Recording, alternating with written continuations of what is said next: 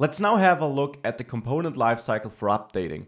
And there we actually have to differentiate between updates triggered by the parent, so changing props, and internally triggered updates, so by changing state. Here we'll have the case that the props changed, so that the update is triggered by the parent.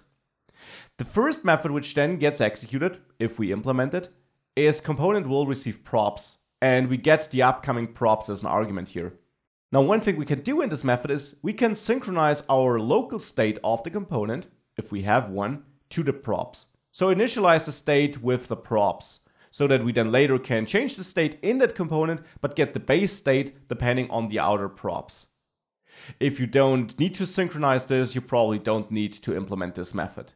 What you shouldn't do here is cause side effects, so don't reach out to the web and fetch data or something like that, because this will lead to a re-rendering of the component and hence to performance issues. Now after will receive props, a very interesting method is executed. Should component update.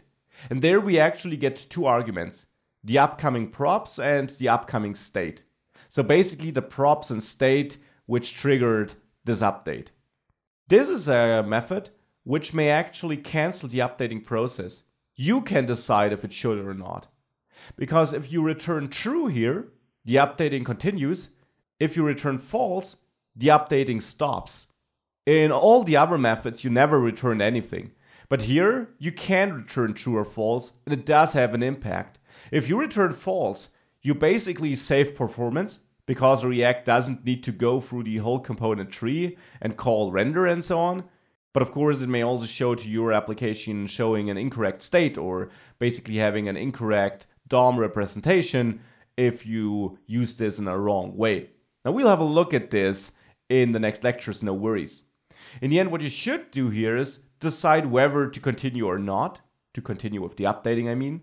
But you should, as always, not cause side effects. Now, let's assume you did allow the updating process to continue.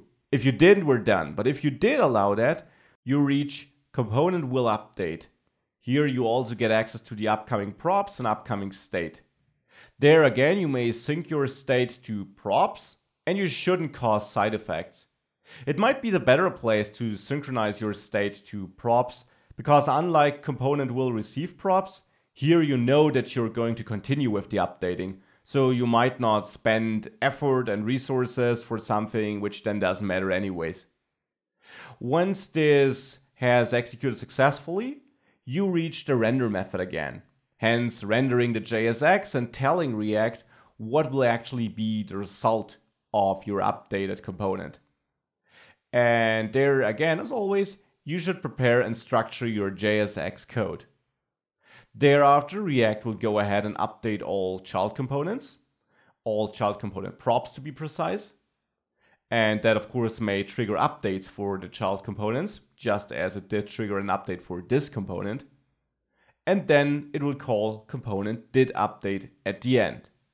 There you may now cause side effects, just like in did mount. You mustn't update the state here though, because this will trigger a re-render. So it's basically comparable to component did mount, just for the updating case. Now let's implement these hooks too to see when these get executed and how that behaves.